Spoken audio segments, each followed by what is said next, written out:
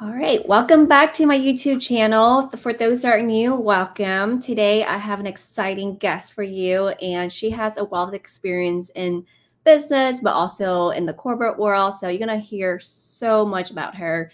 But before I get started, I just want to say welcome if you're new. If you're not, make sure you're able to share this with someone that you find valuable, and then subscribe to my channel. This is Anne Nguyen. I'm a success coach, specialized in leadership and business coaching for women, helping you to thrive authentically and also redefine success on your own terms. So with that, I'm going to introduce Farha Khaja, and I'll let her introduce herself. Hi. Hello. Hi, Anne. It's nice to be on here. And for your viewers, a little bit about me. I am today I have worn many hats. Today, I'm a small business advisor, a franchise consultant, and an owner of multiple small businesses. I have a background in engineering. I've spent over a decade in technology and management consulting. I've started a business from scratch. I have done business through franchise. So I've just done a little bit of everything. I'm also a mom of a beautiful 2.5-year-old. I live in Richmond, Virginia, and my family. I have family in Texas as well. So, and Farha and I knew each other through college, so we've gone way back. But it took this long for us to get together and actually invite her on my podcast. So just because I think her journey is so interesting, and I think a lot of you can relate. So with that, we're going to dive into the questions today. So you mentioned a little bit about your journey, very high level. Can you kind of deep dive a little bit more? Like, what are some key turning points in your career that led you to where you are today? Yeah. So it really actually started from after I graduated college. I did graduate with an engineering degree, but I was offered a job right before, right out of college, but I wanted to go to medical school. So I didn't take the job, and I had sort of that year off to do my MCATs, relax a little bit. And it was during this time that I had a friend approach me and ask me to help her with something that she was doing. And that sort of started my journey towards building my first business. I hadn't intended, to really build a business. I never saw myself as a business builder, but so it just sort of happened to me. And it for the sake of time, I won't talk about, sort of how the business, how it kind of grew, but it essentially ended up being a tutoring business, education consulting, college prep, career coaching for high schoolers as well as adults that were changing their careers. So that was kind of the breadth of everything that I was doing in my business. So I had mentioned I'd go into the medical school component. That didn't work out. Again, that's could be a podcast on its own. And so my business was doing well, and at about 2.5 years in, I was getting to a point where I'd been turning away clients, and I really needed to get serious and go, okay, am I serious about this business? If so, I need to start thinking about expansion more seriously. And what does that look like? Or if I'm not, then I need to figure something else out. And at that time, I was still young. I had a relevant engineering degree. I was still trying to figure out what I wanted to do in life. The business thing, I was like, all right, I've done it. I know how I can do this. So let me try something else. And so that led me to go into corporate America and do consulting. So I ended up joining Accenture, and it was, so I spent the next decade at Accenture. And at Accenture, in that time, I ended up working for 19 clients in 11 different industries, 25 different teams all across the world, teams in Europe, America, Asia, you name it, right? And I did everything. And by the time I was done with my career there, I had done everything from ideation to strategy, all the way to design, development, implementation, and after. And the latter half of my career, I ended up focusing more on data analytics, data science. And I retired from corporate America when I ended up making it to doing AI product management and design. Wow. So let me kind of pause there, because you went through like a decade of your life pretty fast in 2 minutes, right? And I think some people so how do you get to that consultant, and what does that consultant looks like, especially with background engineer? Like, how do you even get there? Like, if for someone who listen to this, or like, I want to get into the consulting world, what do you have to do? If you can share some maybe golden nuggets, that would be great. So let's there. Yeah.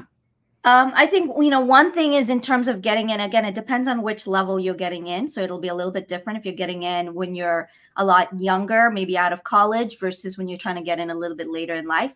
But one thing across the board that all consulting companies are looking for is, and I guess this becomes a little less when it's later in life because you get more specialized. But when I was interviewing for Accenture, what I thought was interesting is every question that I asked them, like, okay, so what is the job going to be? They go, it depends. What am I going to do? It depends. So one thing that's very different from consulting than like just regular jobs in corporate America is you're not applying for a job. There's not a job description and that's like, okay, I'm applying to be, this particular job. They hire you just because of certain things that you have. And what they're looking for is they're looking for someone that is obviously smart, right? So they want you to be, you have high, whatever, IQ, aptitude, whatever it is, someone that can learn and pick up very quickly. Someone that's not afraid to try new things and that's not afraid of change, because you will never be doing the same thing. Consulting is about as dynamic as you can get in corporate America, and so that's really all. And that's all. They're hiring for smart people that they know can pick up things fast, because that's what it means to be successful in consulting. What were some of the obstacles or challenges because I think you were fairly new into the consulting, like fresh. Yeah. Almost like fresh grad. I know it's not fresh grad, but you have experience through internship, but fairly new and step into that world. So what were some of your biggest challenges as you get navigating the consultant role, being so new and you look so young? And those are some of the potentially some unconscious bias that working against you. Yeah, for sure. So, I sort of, because I had the engineering degree, which is what I used to kind of interview for that job, they sort of brought me in the technology consulting arena. And I actually started in the oil and gas industry. So I was very most times I was the only female, the only one under 40, and the only non-Caucasian in the room many, many, many times. Now that has its pros and cons. The pros was from a very young in my career, I was sitting with the managing directors and seeing exactly how things are getting done, exactly how the higher ups are working, and really learning and soaking that up. The disadvantage of it was actually because I came from a world where I had my own business, to now go into an environment where there wasn't much expected of me. So I was actually, I was able to do a lot more than what, being the only female, they just assumed, okay, she knows, here's some work, go make a PowerPoint look pretty.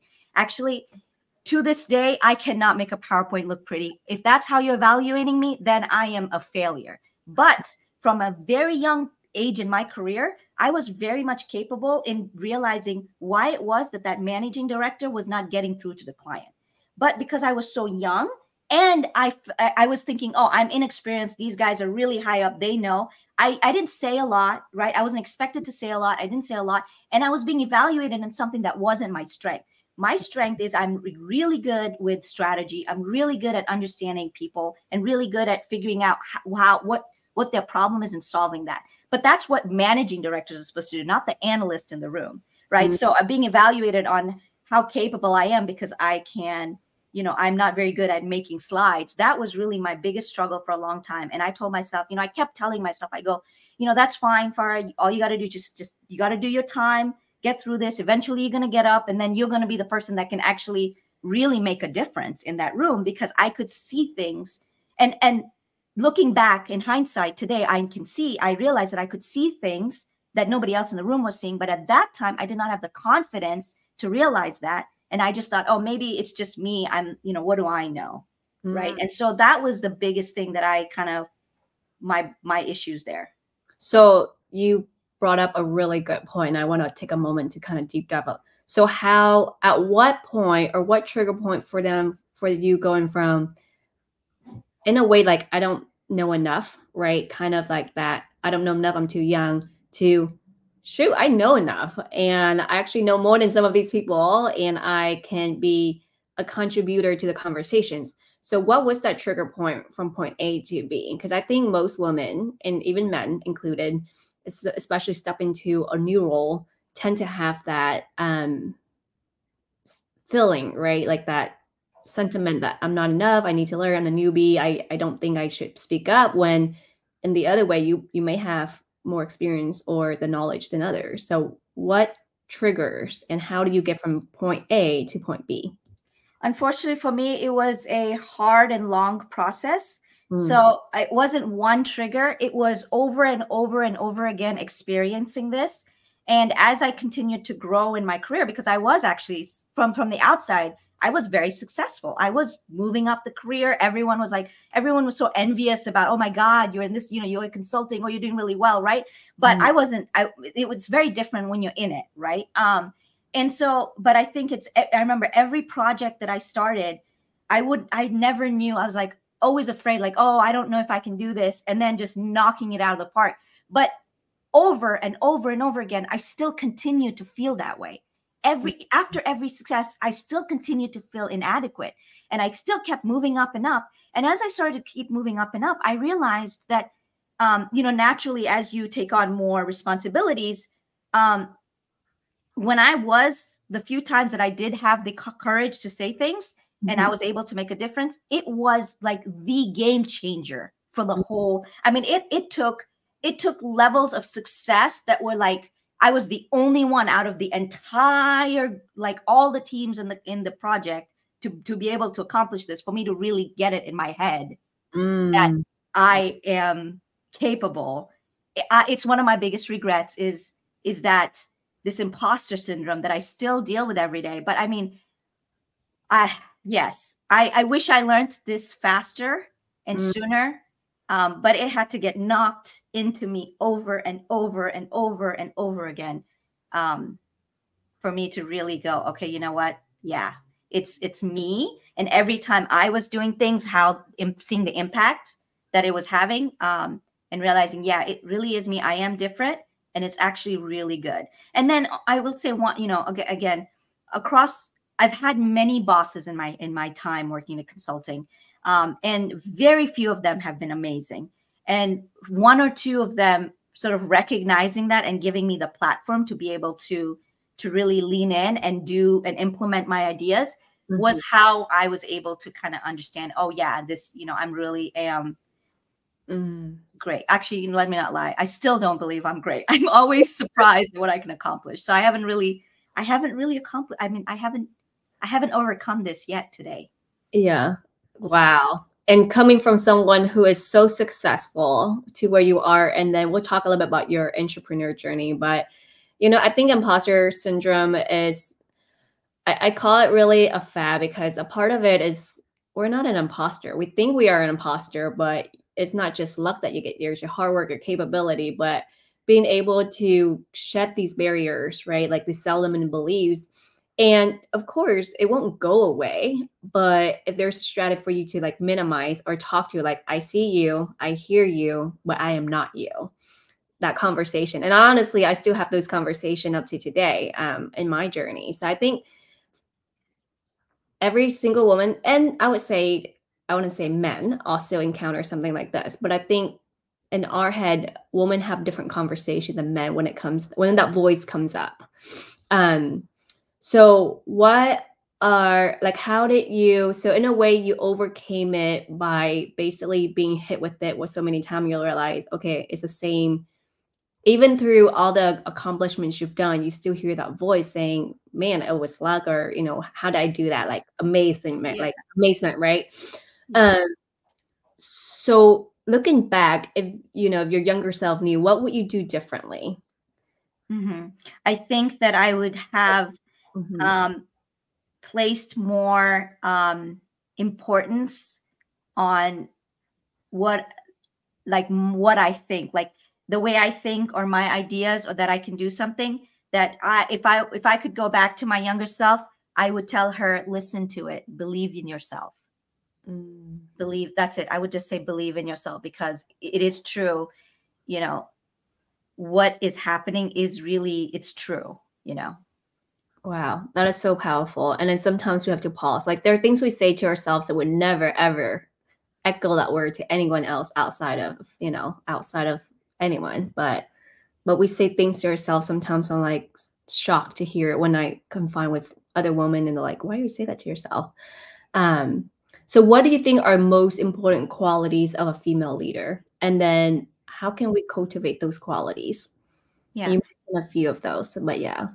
Now let me just preface my response with, my background, my experiences. I've been predominantly, both in my history as well as even today, in a world that's been male dominated. So that's where my perspective comes from. Mm-hmm. I don't know if it's any different, if it's a different environment where it's predominantly women, right? So, but for a female leader in a male dominated world, because that's the perspective I have, I think that one is being comfortable in your abilities, right? So it's very important for a female leader to be comfortable in your abilities, and therefore also comfortable in what you're not good at.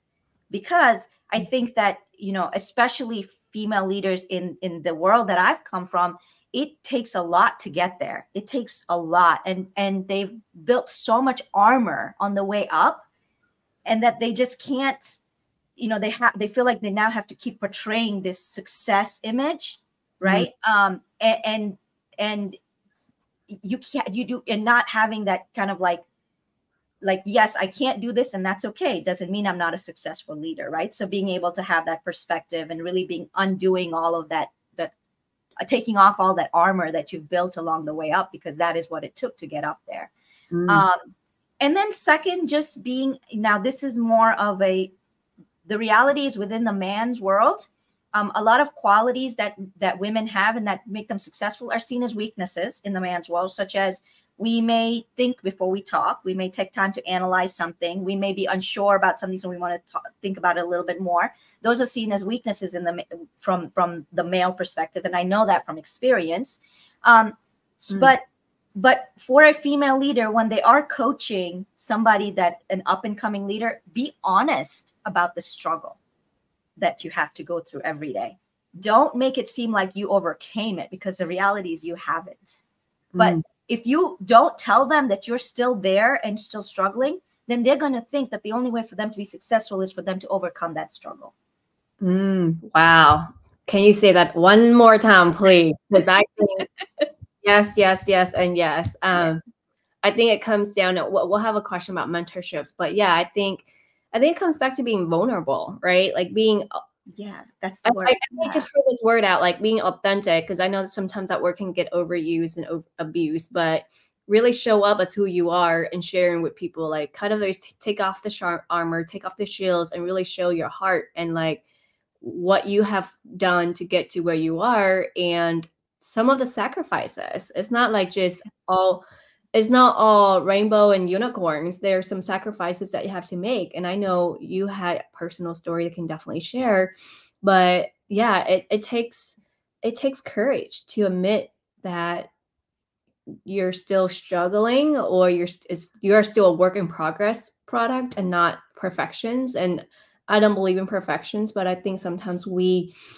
especially type A, highly driven women, tend to put on that I got it all. It's like, you make it look so perfect that it seems scary for others. Like, I don't know how she can do it all, but maybe. And then you make it unachievable, for the normal person. And that's not good either. Right. So absolutely. Wow. Oh, so good. So good. 18-minute mark. We're already like gotten some really golden nuggets here. So, so going back to cultivating these qualities. So, I know you mentioned two really important. One, what other ways to help other women, younger generation to cultivate as they move up, or even those who are at their executive level, to cultivate these qualities? And then really what other tribe or community they can do to, not, because you don't have to do it yourself, right? So share a little bit about that. Yeah. So, one of the things what I'll do is I'll tell them what I did that helped me. Yeah. When I started my career in corporate America, first thing I did is I looked up, because I knew that's where I'm going, right? So I wanted to know what that looked like. And I used, whenever I got opportunities, whether it was in a networking event or it was a formal mentoring session, right? To talk to women that were ahead of me, and really ask them, right, questions, so that I knew what to expect. because for me, it's about, I want to know what to expect so I can prepare for it ahead of time. And also for me, what I end up doing is also making me realize if it even was for me or not. Right. And so, you know, and one of the things that I, you know, speaking of sacrifices, you know, I really liked, and not everybody told me this, not every, you know, person I talked to, but the few that were very honest with me about what it takes. And that's why my advice earlier was tell people about the struggle, right? They talked about their sacrifices, and I'm really glad they did, because it made me realize that that's not where I want to go. Right. And so if I am an ambitious person, then what is ambition? If that's not the destination I want, so what's the, you know, what is my alternative?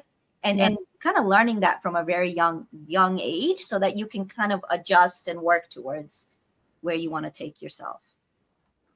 I think there's power in sharing what that sacrifice, because if I have to get up there, I have to do 90 hours a week, nonstop, on call, travel. Yeah. And let's say you prioritize family, like, right, then it's not going to happen. Yeah. Like, are you ready to make that commitment to your career at the sacrifice of your family life and everything it comes? I don't believe in this word balance, right? We'll talk about it later, but like, it's really being able to integrate your life, because your life is like a circle. Like, I kind of think of like the wheel of life, right? You just, certain times of days, you just come and that will be your priority. And then the other things would be more priority. So it's priority management, not time management. No, absolutely.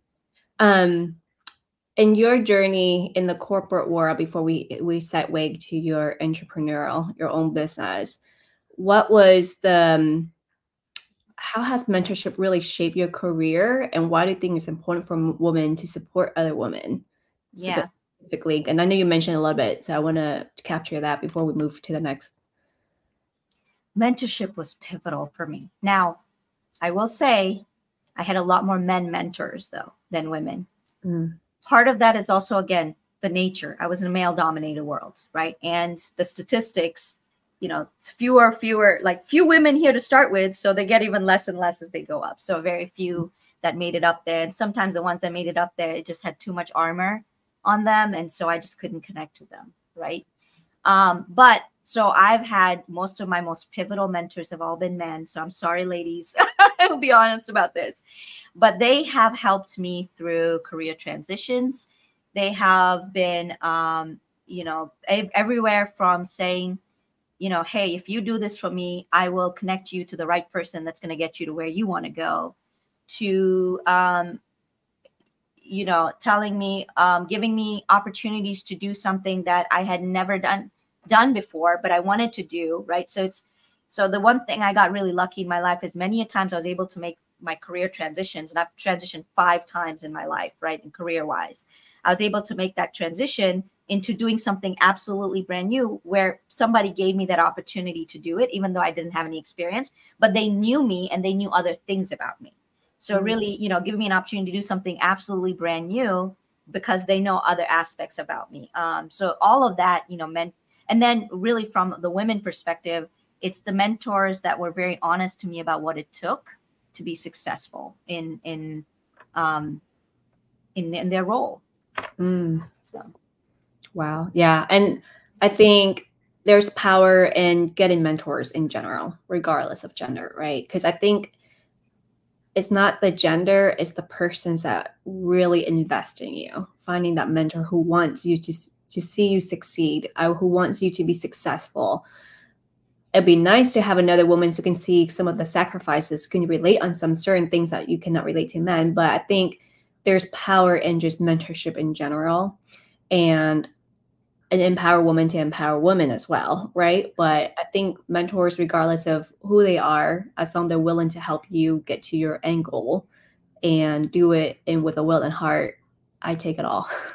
Yeah. And I think for me, a lot of times it was opportunities that they gave me. So. Absolutely. And there are things that they see in you that you don't see, and vice versa. So I think that's really important. So I want to kind of ask, so in terms of your mentorship, we talked about, but like, have you ever made a significant career change or pivot? And then what motivate for you to do this to make those decisions?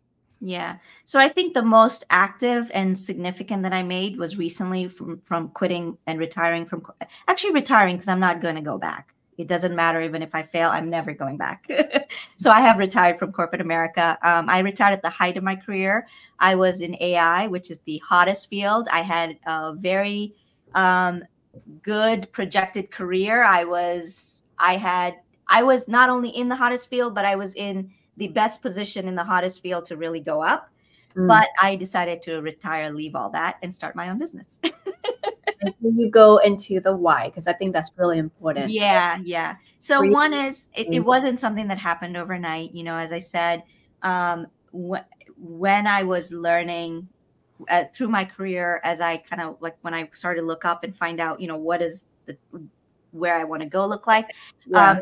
When I realized one thing that I learned is that in corporate America, the higher up that you go, in the ladder, the less control you have. Control over your life, control over your time, control over your decisions, control over freedom.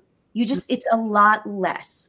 And however, when it comes to business, and I know this because, again, I come from a background of people in business, right? So really the corporate America, that was, I had the other point of view already too, right? So in business, it's the other way, where the more successful you get, so the more time you spend, the more successful you get, the less you actually need to work in the business, the less of your time it takes, right? So it's the exact opposite paradigm between success in corporate America from a time perspective and an effort and a money perspective, and in the business.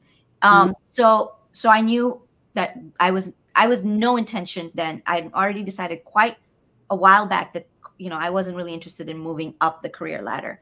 However, I ended up really still taking way too long to leave, because when I was having fun, I was learning things. I was still trying to figure out what I wanted to do when I leave, right? But then it got to a point. The other thing I also learned through my experiences is that when I am somebody that likes to own and build things, and I was given all the opportunities to do that all the time. People saw it in me, and they gave me that chance because they knew, you give it to Farha, she will get it done. In fact, that was the reputation I had. So I took a lot of pride in what I did, right? But then I learned over time that all my efforts weren't necessarily, like, they don't come back as a reward. Definitely, if you're salaried, even if, like, you can work really hard, or you can work kind of hard, and you'll still get paid the same amount, right? Or you can, you know, when I did do things that were extremely successful, the returns, both from a recognition as well as a monetary perspective, got amplified for my levels up, and not necessarily for me. And when I had a very good boss, the few times I had a very good boss, I didn't mind that. But for many times, and a few times I had extremely bad bosses, but I still gave my best, not for them, but for the clients I was helping. And so even when I was successful, it left a really bad feeling in my heart, because I was giving success to somebody that was really bad and toxic, but I did it not for them. I did it for my clients, but they got all the reward and benefits for it. So recognizing that was the setup, right? And that as I kept going up and up, it wasn't necessarily changing. I thought, you know, let me stick my time. As I go up, things are going to get better. It doesn't get better, right? So there was that aspect. And I think it got to a point for me. And then I sort of discovered what I like to do. So in my corporate world, I got to a point where I was deciding whether to build or buy. I was helping make those decisions for the products, you know, with companies, whether it's acquisitions, whether it's a technology product, right? So I used the same. And the other thing I also learned working in the consulting world is the value of focusing on the importance of focusing on high value tasks, right? And not reinventing the wheel. And so if someone's done something and it's working, unless you're doing something extremely unique, don't waste your time trying to rebuild the same thing. You can be a lot more successful taking it, you know, re-leveraging it. And so I used all of that same knowledge that I was using in my day-to-day to help companies be successful, and applied it to my own world. And that's how I discovered the franchise industry. So I had all these pain points. I knew that the corporate America was not my end goal anyway. I knew I was leaving anyway. It was a when thing for me. And then I found what I liked, right? And so then it got to a point where the cost of any risks associated with, entrepreneurship were so much lower than the cost of staying where I was at. Wow. So I made the jump. Yeah, and I think that's really powerful in terms of how you share your story. And then there's also a personal, attachment to it too, right? Like your the freedom that you're looking at, your angle, right? Being able to build your business and then being able to create the freedom that you need to take care of what you need to take care of your family, because you're realizing your corporate world, you weren't able to, she was a workaholic, guys. Like every time I talk to her, I know she's workaholic. She's, I'm doing this, I'm doing that. I was like, and that's how she is. Like, you are a type A, ambitious, driven woman, and you're going to put your 110%, but then you realize the output is not necessarily in return and at your own detriment. Yes, exactly. And all those women that I talked to that were up there, you know what they told me? They told me there is no balance, and that the only way they're able to be a mom and the successful career woman is because they have a very good nanny who's raising their kids. And their biggest advice to me was, when you find that nanny, keep her. I didn't want that for my life. So yeah. So it was both professional, but also like a personal why. And that's why you decide to take on this risk, because starting your own business is not easy, for sure. Yeah. So tell the audience a little bit more. How long have you been in your business? And you kind of state reasons why and you picked this niche, but what lessons have you learned along the way thus far? So I essentially left corporate America last summer and then dived full head on into my business. Now, one thing I did do differently this time is I didn't start my business from scratch, because unlike when I was much younger and a lot more time on my hands, I was a lot more smarter now. Time was more valuable, and I'd learned how to work smart and not work hard. And so I actually decided to start my business in a way where I already had acquired the systems that I needed instead of building them myself, even though I was fully capable of doing that. But it was just not worth my time today to do that. And so one of the things that I guess I realized, so it's been less than a year. When I was getting into this business, it's a brokerage business. My husband's got a background in commercial real estate, so he understands brokerage very intimately. He told me, he goes, Farha, in brokerage, it's a mental game. You can make a lot of money, but the first 2 years, you won't make anything. But if you can stick it out, then you will be successful. So I already came in expecting, that this is we planned it. I did all my research.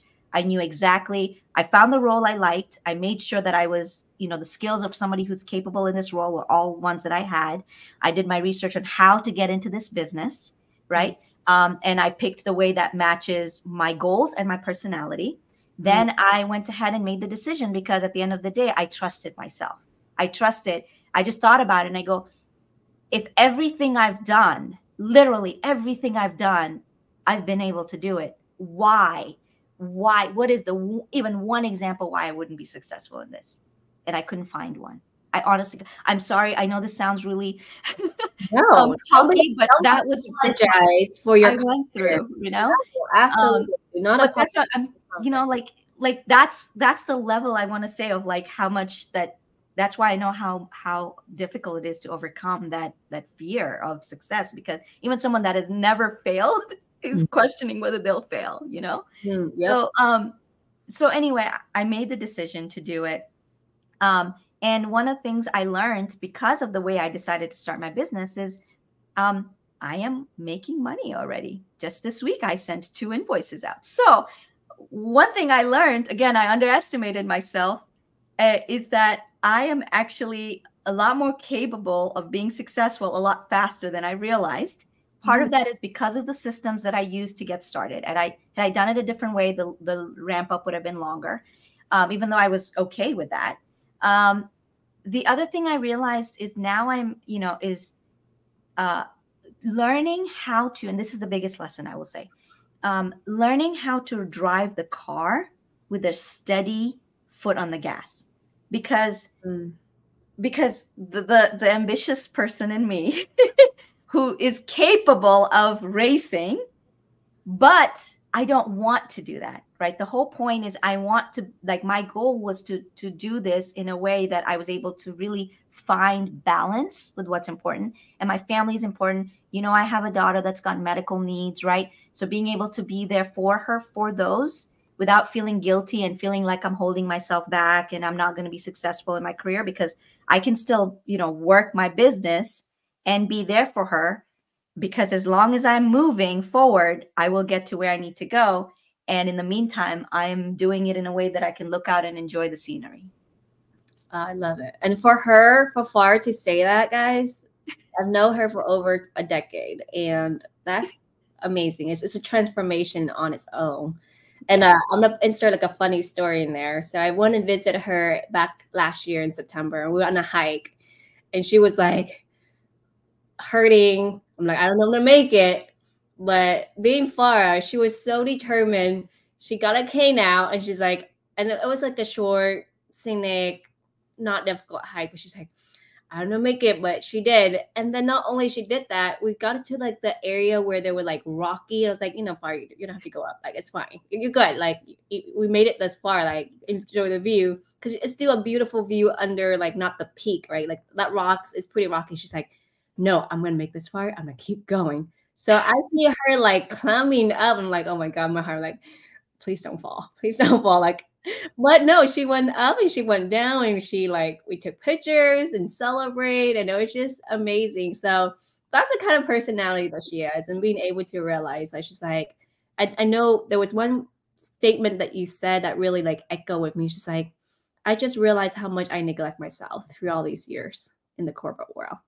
And that hits me. That hits me really hard. And that's why I want you to bring this show. Okay. I feel like I want others to hear it too. Like, corporate or your own business, regardless, right? Because you can overwork yourself in your own business too. But like, realize that you shouldn't lose yourself in the process. And that story just really echoed with me, especially seeing you like with her K on one arm, and the other arm is like trying to climb up the rock. I was gonna say, yeah, what we haven't told the audience is that I hiked with a cane.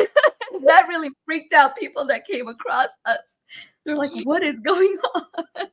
Yeah, but she did it, and she's like, I'm gonna, and you made a vow, and I don't remember, do you remember this? But you're just like, this is the year I'm gonna make better. I'm gonna do better. I'm gonna be better. And this is the year. And I was like, yes. So I think that hike figuratively kind of give you that oof, you know, like that motivations. But I think it kind of represents this whole journey that you switch from a really highly successful career in corporate world to what you're doing now. And even less than a year, you're making money in your own business, which is almost not unheard of, but it's hard to do, but you're doing it. So I just really want to say I'm proud of you. Thank you. And I just want to tell people, because again, wanting to make this real, like hearing you say this, I'm like, yeah, I don't see myself as that person, right? I am someone that was like, I don't even know if I'm going to make it this hill. I'm just like, in my mind, I wasn't trying to make the hike. I was just trying to make the next few like steps at a time. You know, and I didn't even know if I could make it, right? So never in my mind was I really going like, oh, I'm going to do this. It was just me going, I'm just going to keep trying until I can't, because I don't actually know what I'm capable of. So I'll just keep trying. That is my mindset. So it's really weird to hear like, oh, you know, she's ambitious. She's like, I'm going to get up there. And I was like, no, I never thought about it that way. I was just thinking, I wonder if I can get up there, you know?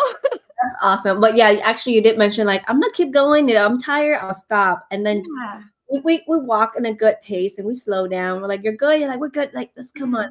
And I think it comes, and there were 3 of us at that hike. And I think it's just, there's a power in the group. And then just seeing that, hey, yeah, let's come right along. But I don't know, that hike just really resonate with what everything that you've just mentioned, is that, you know, your steadfast movement, like one step at a time, and just keep going. One step at a time. I mean, the only way you'll lose is if you stop. It doesn't matter how fast or slow you're going the race, just keep going. Yeah, I think that, and know, that's what I learned too in the business, you know, is you don't have to be moving really fast. You just have to keep moving. Yeah. And I think that's the same way, like keep moving if you don't see your bank account with like $0 or very minimal as you expected, or you know, in this case, like for me on podcasts, like I see 1 view or 2 views. I got this, I was listening to another podcast, and this individual actually said this, and that really put my perspective in a different way. You know, we're like, oh, we want millions of views and all this, but it's like, imagine an arena, it can hold only like 2 or 3,000 people, or 20,000, or in a small conference room, it's a couple hundred. So if you have a couple hundreds to 20 views to 1 view, that's meaning you reach out to 1 person. So that really impacted me, because I had my YouTube channel since 2018, and then I paused, and then life happens, and I literally took a break from it totally. So now I'm coming back again, and just seeing like, oh, a view here, view there, like a couple hundred views. It's like, oh man. But now after listening to that and just hearing our conversation, it's like 1 step at a time. Like, I'm going to keep publishing. I will keep sharing stories like this. And 1 person hears it, it changed their life. I consider my impact, like, I'm good. I did what I set out to do. Yeah. I mean, I talk to business people every single day. I mean, it's my job, or people that are wanting to get into business, or people that have businesses that are looking to expand. I will tell you, the secret to success is the person that has perseverance, period. The one who wins is the one that just keeps going. It's not how fast they go. Yeah, because sometimes we will go fast, and that, you know, you and I. And they exhaust, yeah. And they exhaust themselves, and they're like. And then they tap out of the race, and they've lost. Exactly. So just steady, just like we said, that's a theme, right? Like the turtle, keep 1 step. Yeah, that's right. I'm a turtle. But I'm a turtle on a moped. And I think we kind of mentioned some of this, but like, so what are some strategies that you use to stay empowered and motivated, especially when times gets hard, when you hit a wall, when you know, whatever that challenge is for you? Yeah. This is something that I use every day in my business. And this is something that I used to use when I was running large teams and multi-million-dollar projects across the world when I was in consulting. One thing I have learned about the human, I guess, character or something like that is we need gratification. And so when you create goals, it is important, yes, create a goal, but always, and especially if that goal is a lofty goal or a goal that'll take a long time. So that's why I said the larger multi-million-dollar projects, those are not short 6-week projects, right? Those could span 2-3 years. It's important to have that goal, but on a day-to-day basis, what motivated my teams and what motivates me is not that goal. It's the little, and so you want to make sure you create just the little steps. Work every day towards the small step. Ever so often, step back and make sure you're working towards a big goal. But if you are thinking about the big goal every day you're working, you will get exhausted. If we were thinking every day about what we wanted to get 2 years later, what product we want to get 2 years, we would be exhausted. Today and this week is only about doing what we need to get done by Friday. But so that is what, for me, is that whole thinking about that big goal. That goal is there and it's written down, and I will look at it. But that is not what I look at every day, because that would be exhausting, because that goal will take a while to reach, and you're not getting that satisfaction you need to give you that boost of energy to take the next step. I love it. Yeah, I think I definitely resonate with that. And I think it's kind of good, the Eisenhower matrix, right? Like, what can you do now, today? What can you do later? What can you delegate? Or what do you don't do? But then also keep kind of going to the summit. And I'm going to use hiking because I'm a hiker. Analogies, like 1 step at a time. Like, the summit looks really far. If you keep looking, I'm like, I'm not gonna make it. I'm gonna stop here. But just say, I'm gonna make it to the next milestone. I'm gonna make it to the next. Just like, you know, on our hike, we're gonna make it to mile 1. Oh, we're here. Okay, I want to sit, take a break, breathe, and look at the scenery. Okay, that's really pretty. Okay, we're gonna go to the next mile. So I feel like in life, just similar what you mentioned. I agree. Now, I will say that sometimes people misjudge that as you not being ambitious. There are many times a lot of people have misjudged the fact that they're thinking I'm not ambitious because I'm not like looking at the big goal. I'm not working towards the big goal, but that's not true. Right? Because if my goal is just to do 5 steps, that's what I work on. It's always 5 steps. But if you talk to someone and I tell them my goal is 5 steps, and someone's like, oh, my goal is 3 miles, obviously I'm going to look like I'm the less ambitious one. But I actually know for a fact that that is a more successful way of doing things than the other way. Agree. It's what I call the minimum viable actions. Yeah. So when people say I want to work out and they're like, I'm gonna go to the gym every day. I was like, how about we start with 1 minute push up, 1 minute jumping jack? Like make it so small that it's like early, almost impossible for you not able to do it. So minimum. And when you accomplish it, you get that hit that makes you want to do more. Right. So. Right. And you're never gonna do 1 minute, like one push up, right? Or no, yeah, exactly. It's like that momentum is up here. It's all a mind game. Like once you get through that first hump, you're like, oh, I can do 2 more. And then next thing you know, you're probably already doing 10 minutes of jumping jacks, something to that extent. Yeah. And you'll have done the 3 mile without thinking about it. Exactly. So I think it's reverse engineering our goals and like strategy. And then kind of it's up here. It's all up here, right? Because if people like, oh, I have to go work out, I have to go get dressed, I gotta change, I gotta get my protein shake, I gotta get out of the house and drive. Because they think about all that, they're like, man, it's too much work. I'm just gonna stay asleep, right? Thinking is a lot of work. It's mental drain. The mental drain, like they already kind of set themselves not to succeed when they're putting so much steps in between. Like if I get A to B, a straight line versus I get A to B and I got to do all this stuff. I mean, human nature, we're lazy human beings. Yeah, we're gonna choose the more convenient, less task, less work, less energy. And that's how we survived back in the day, right? Like, because we don't have a lot of food, so we want to preserve our energy. So anything that's easy, like it's easy to eat, crunchy, yummy, a lot of sugar, because it gives us a lot of energy. Yeah. Sounds good. It sounds good. We're like eating healthier, have to set some other stuff. So I know you mentioned a little bit before about managing work-life harmony, right? Like professional and personal life. So what advice would you give to other women who are wanting to work on this work-life harmony? I think all women men and women included, work on work-life harmony. But what are some things that work for you in the past or currently that you feel that you want to share with the audience? Yeah, I think it's making sure that I think that there has to be a self-assessment and a self-realization component. I think that you need to really understand what it is that you can do and are good at doing. And also what can you realistically do, right? And then be okay with that. Because like I said, it's not about the destination. It's the work-life balance. Your destination, it can still be there. But getting to that destination, you have to be honest and okay with what your pace is and how you can do this, right? Some people might, some people can afford a plane, and so they can get to that destination with a plane. Maybe you can't afford a plane, but you can still get to the destination by car, right? Some people, maybe they don't want to drive as fast. They want to drive slower. Okay, maybe that's what you prefer. So there's not, I think we spend a lot of time looking at what others are doing.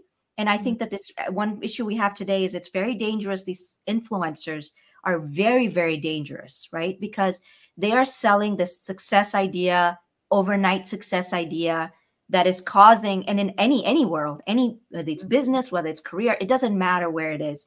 And what that's doing is it's forcing people to think that that's the only way they can get to wherever they want to go. And when they try to do it in a way that doesn't align with what they're able to do, what they're capable of doing, and what they want to do, they will fail. They will tap out. So, and that's how work-life balance is like, just be honest about what you can accomplish with what you have, right? And then be okay with it. Yeah. It's also being able to know what your priorities are, right? Like, and you can have, I think my theme is you can have it all, but you don't have to do it all.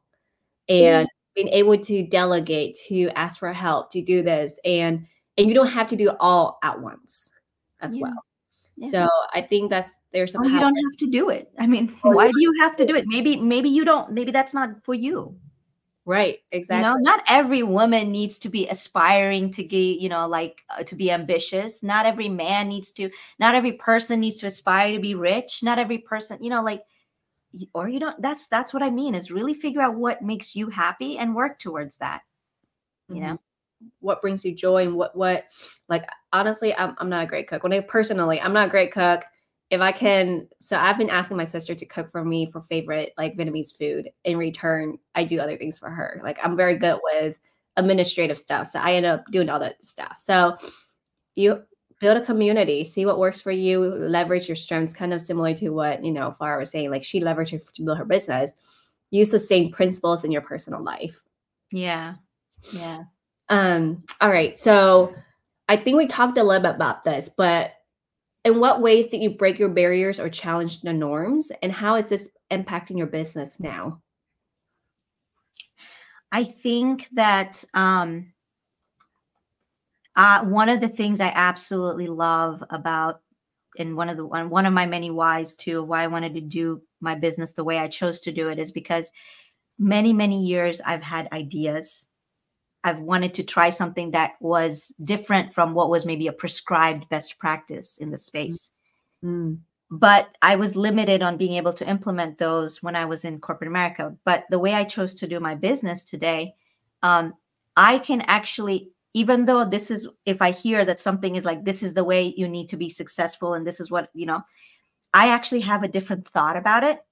And I can actually implement it, because if I fail, I'm only hurting myself. I'm not answerable to anybody. But that freedom finally to be able to test out my ideas and see how they're going to work out. I think for me, I know it's not a specific example, but that again, there's a lot of different ways, but I love doing that, because what I actually, and I believe in my ideas, and right now, and they're in the process of being implemented, and I actually think they're going to be quite successful. And if they are, then I'm changing certain things about what's the best way to be successful in my industry. I'm not there, but I actually like think that I may have that potential. So let's come back and answer this question about how did I challenge the norms and was successful with it. Okay. Because I'm a work in progress. Short podcast interview. Yes. Yeah. That one. Perfect. Yeah. And then I'm gonna route out the last questions, and then we'll go into rabbit questions later for some fun game. What advice would you give to other women who are starting out in their careers or their business, and for them things to consider? Maybe tell 3 things. Evaluate your options. They are, whether it's a career or a business, they could be multiple ways. You could be doing that. You could be either getting into it or focusing on different things within it. So if it's a business, for example, the business world, there are multiple ways to start a business from scratch, through a franchise, by buying an existing business, through career. It could be, it could be that you have a career in a certain industry, but there are many ways that there's so much you don't yet know.